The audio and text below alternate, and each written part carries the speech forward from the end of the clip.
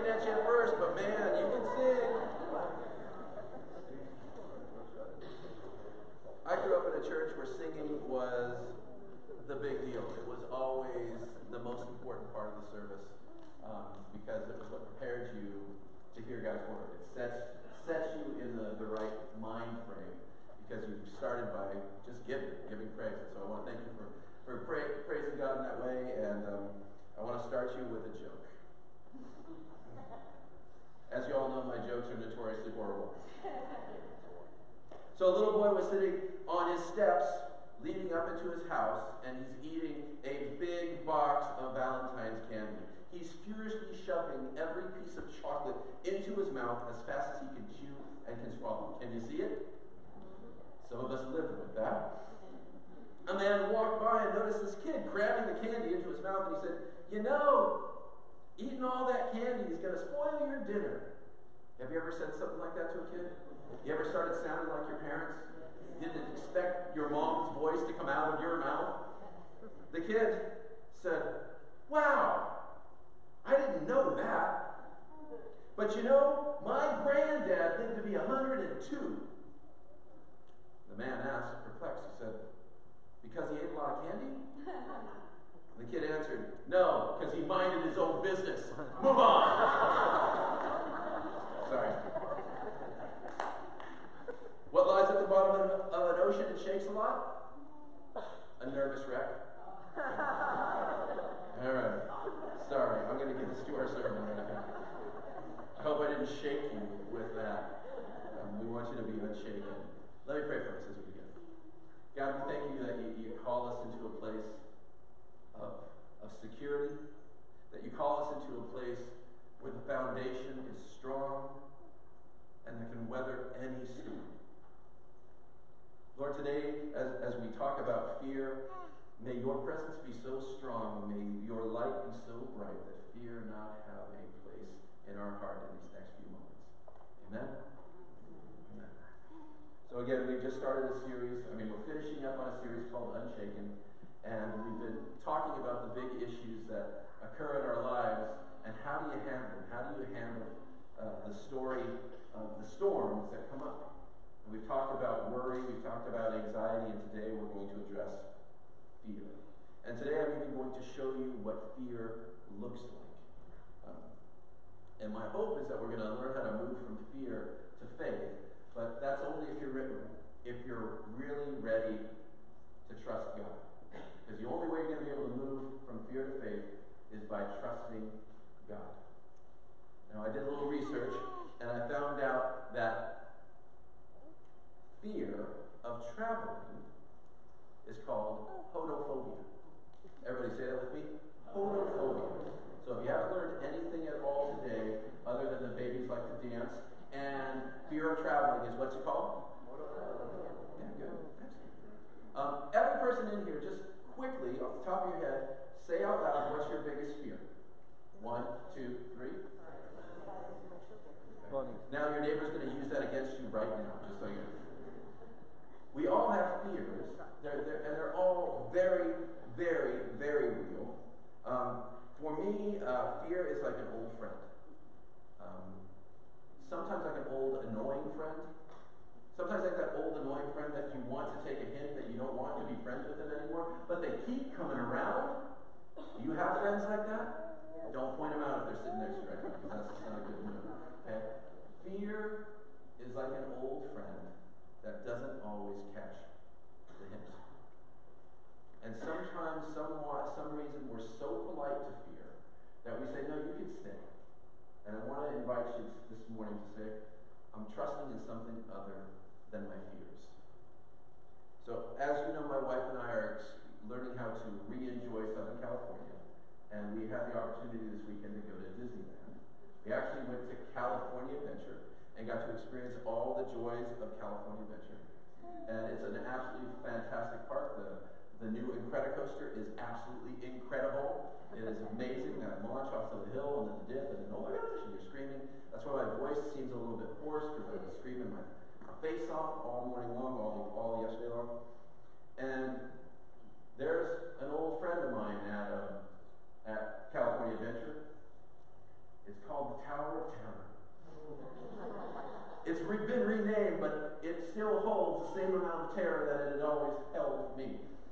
And so I got to get on this ride again. I haven't ridden it since probably 2009. And as we got on, I got to see some professional riders of the Tower of Terror. These are the guys and gals that are in the front row of this ride. And when it's time to take a picture, they all know what to do. Okay? So you got that guy's like, yeah, sweet picture for me. You got this kid right there. He's kind of having an experience, but if you notice the girl in the back, she's like, this is the best! Right? Now, even little kids, I mean, when you get on a ride and there's like a 5-year-old in front of you, you should know I have nothing to be afraid of, right? So look, you got that little kid. Come on, it's awesome! Yes! It's gonna be great. It's gonna be great. Even the mom is like, yeah, picture time. It's like nothing's happening. Literally, like nothing is happening. Well, no big deal. No big deal. But there is a big deal, because there's Amy. Now, the reason she has her hand over her mouth is because her husband is right next to her, grabbing her leg as hard as possible, because I am terrified. You're going to see what my face looks like in terror in just a moment. This is our friend, Faith, on the left, and Patty, the one like this, like, oh, this is a little worse than I thought. And then there's me. Okay.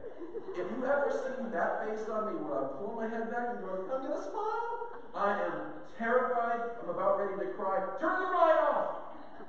Have you ever been on a roller coaster or a ride where you just wanted to get off before it was done?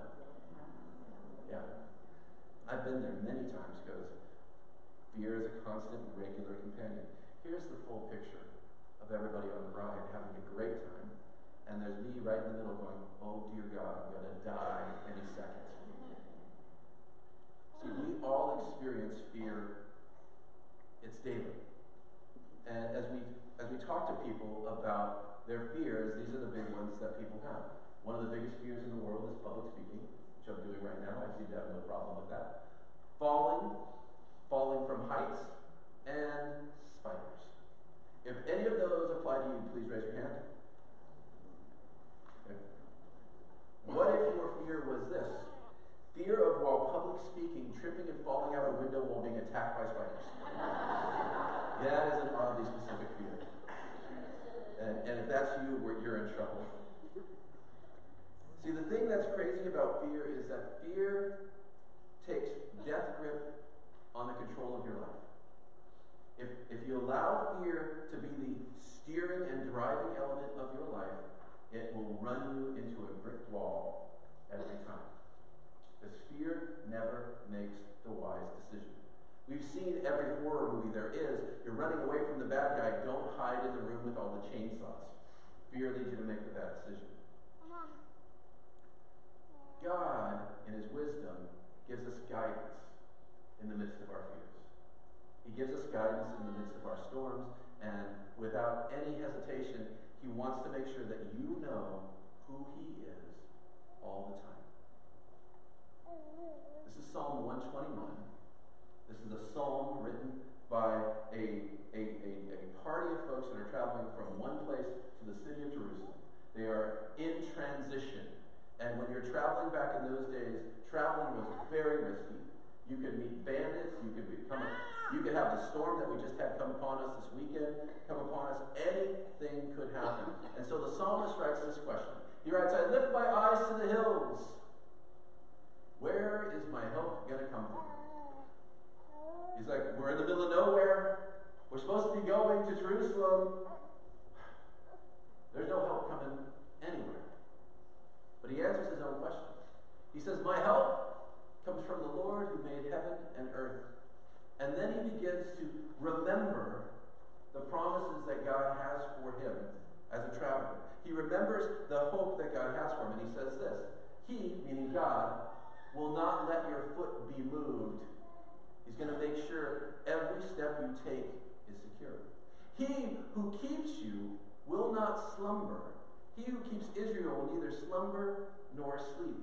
Now remember, this is back in the time when people believed in Egyptian gods and farming gods and all these different gods who took seasons off. They would take the winter off, because I'm not a winter god, I'm a summer god. I look good in whites, but winter gods don't look good. Anyway, so that's the kind of gods that they believed in. And so the psalmist is going, remember, our God doesn't ever take a nap.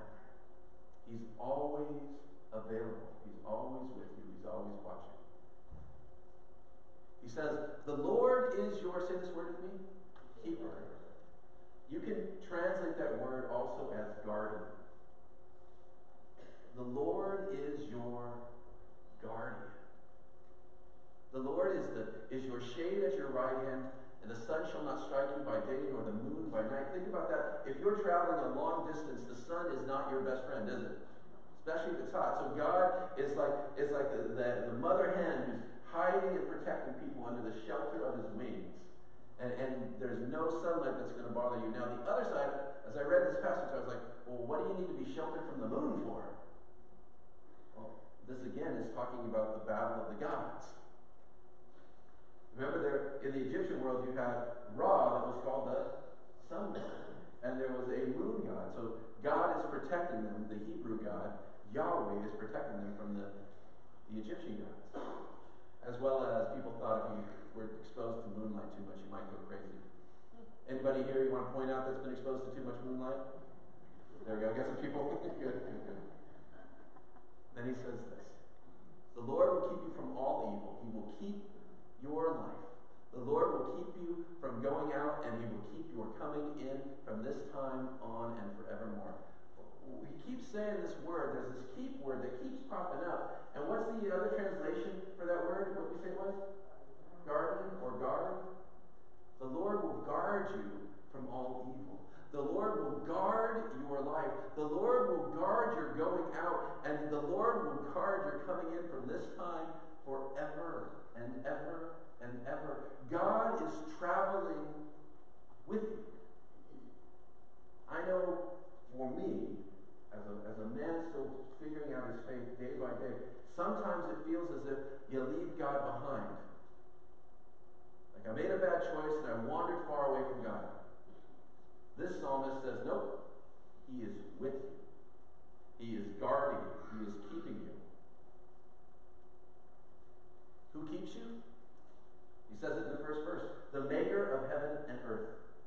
What could be bigger than that? Am I afraid of the mountains? No, because I know the person that made the mountains. Am I afraid of the seas? No, because I know the person that poured the seas out. Am I afraid of any trouble in this world? No, because I know the person who spoke them into being. In Texas, they have this thing called the pamper pole. If you have a fear of heights, this is a dangerous, difficult task to do. It is basically just a telephone pole straight up. Most high ropes course have these things. And you climb up to the top of this telephone pole, which, by the way, when you get to the very top, shakes a little bit. Has anybody seen one of these before? If you've seen one of these, raise your hand. Good. Have any of you been on one of these? Raise your hand. Awesome. So what happens is you get all the way to the top of this pole, and then about 7 feet away from you, which looks about 3 feet further than you think you can jump, there's a trapeze bar that you're supposed to jump out to and catch. And if you jump far enough and high enough and strong enough, you'll catch that bar and you'll be great. But if you don't, what's going to happen? You're going to fall. And then what happens? And then you die. Thank you. Well, what really happens is you got to remember what the instructor told you at the very beginning. Because while you're getting ready, you're putting your helmet on, you're putting all your gear on. The instructor says, you know, this rope that you're being attached to can hold 3 elephants worth of weight. 3 elephants. And he has you hold it and pull on it and tug on it. 3 elephants. Do you trust the rope? Absolutely. Nothing bad's going to happen to you as long as you're connected to the rope. As long as you're connected to the rope, you trust the rope, it's going to be good. So you go up there, you're all the way up there, you're looking up there, and all of a sudden that bar feels like it's a mile away. And you don't feel the rope supporting you. And everybody down below is saying, jump, you can do it, you can do it, you can do it. And all you hear is, you see the curvature of the earth at that moment. There's only one voice speaking into your ear. There's no brave angel. It's like, don't do it, you're just a chicken, climb down now, climb down. And eventually, if you're brave enough, you work up the courage to jump. Well, my oldest son, Noah, had the opportunity to do a zip line. And this is the face of fear. The face of fear is saying that you can do it. You're strong enough, you can handle this. You're brave enough, you can handle this. And he sat on the top of this zip line tower for 45 minutes with everybody down below screaming encouragements to him. Come on, you can do it, you can do it, you can do it. And it wasn't until someone said, remember the rope. You can trust the rope. You can trust the rope. And it was that trusting the rope. I don't know if the person up there gave him a push or not, but there he is, zipping down the zip line.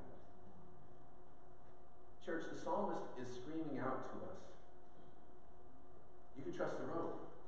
You can trust God. You can put your faith in God. Even when you're traveling, even when it seems difficult, even when there's storms, you can trust the rope because God is the maker of heaven and earth. He's stronger than this rope that can carry 3 elephants. And if he's stronger than that, he can carry you through whatever struggle, whatever worry, whatever problem that you might be facing. So our antidote to fear is found in God. And I want to encourage you to write these down. Write down these antidotes to fear. These are ways that you trust the rope. One, you remember God's presence. Because God's presence is in your life always. And so you do things that put yourself in God's presence. Through prayer. Through being in a community of faith. You hold on to the promises that God will be with you. The second thing you do, the antidote rope to beat fear. Typo. You trust God's word. You read God's word. You expose yourself to God's word. You find yourself daily in God's word. You trust God's vision. You remember how God sees your life playing out, and God can see more steps in front of you than you can see in front of you. You trust God's vision for your life. You trust what God says over you about your life. You trust God's forgiveness. So many of us struggle so much with thinking that, the things that we've done, the pain that we've caused, the sin that's in our life, well, that separates us from God. But we forget that God has already said He's forgiven us. He's paid for that cost. He's paid for that separation through His Son, Jesus. He gives us forgiveness. We can trust God's hand. God's hand is what is moving you, what is urging you, what is nudging you. Every time I got onto a ride at Disneyland, someone touched my elbow. And you know what? It was encouraging. Because I knew that there was someone there guiding me. Someone's hand was literally at work making sure I would sit on the Jungle Cruise appropriately. We can trust God's ears.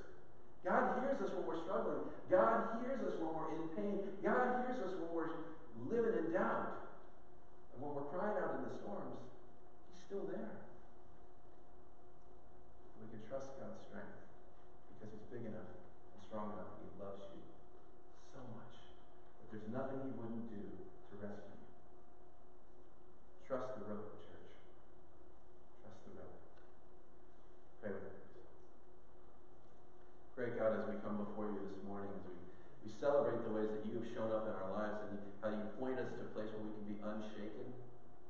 Father, we ask that we would be able to trust you and trust all the ways that you show up in our lives. And we want to express that trust by saying the prayer that you taught us to pray, saying, Our Father,